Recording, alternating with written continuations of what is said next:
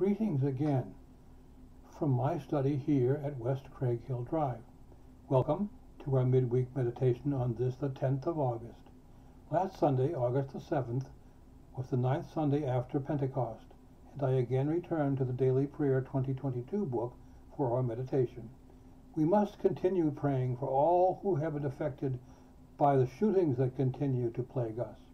It seems to me as if there are multiple shootings almost every day. Let us then pray that our lawmakers will pass legislation that addresses these shootings above and beyond our thoughts and prayers, which of course are indeed important. We need to continue praying also for our Ukrainian brothers and sisters as they fight for their freedom. And we keep all of those who are involved in our prayers as they grieve over their lost loved ones. And as I have said many times, taking the life of another human being is never ever right. We must remember that God's command is, "Thou shalt not kill." Our meditation, reflection, and prayer today begins and ends with the phrase, "My soul clings to you, my God." Our psalm is Psalm 98. The scripture that forms the basis for the meditation is found in 2 Corinthians, the 9th chapter, verses 6 through 10. We will then continue on with some prayers of intercession, the Lord's Prayer, a closing prayer, and the sentence, "My soul clings to you, my God." Reading now from Psalm 98.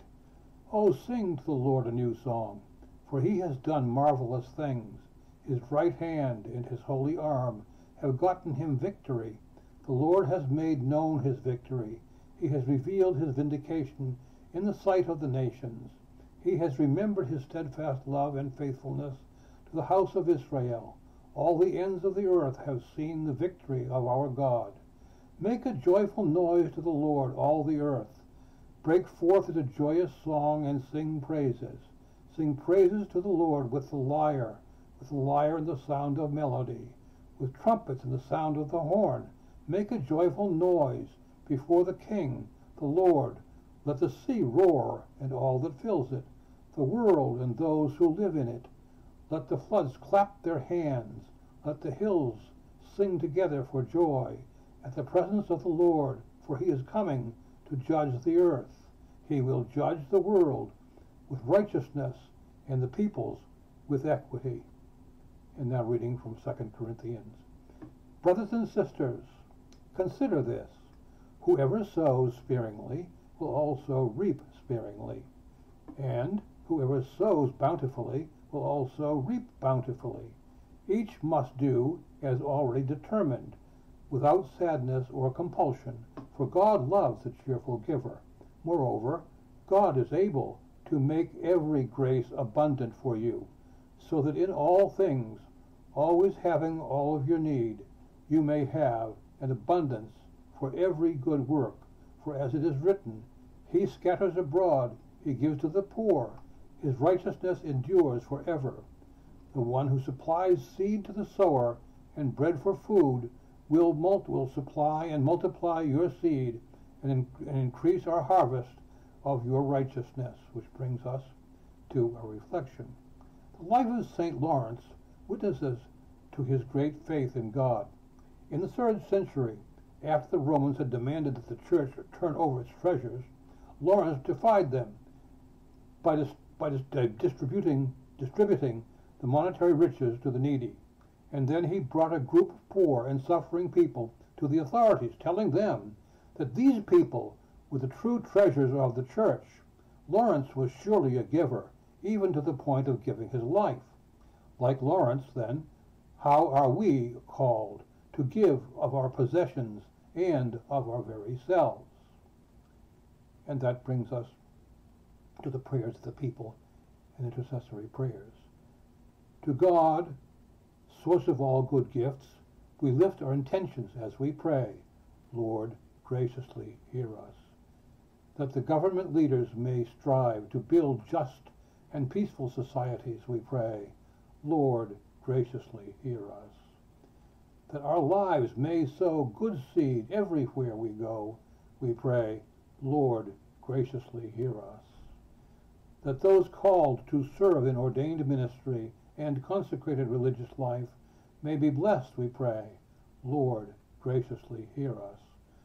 For the Ukrainian people who fight valiantly for their freedom during this unjust war, we pray.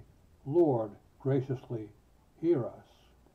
For the people of now far too many places who suffer these shootings, may they know Christ's command that we should love one another as he has loved us, we pray. Lord, graciously hear us.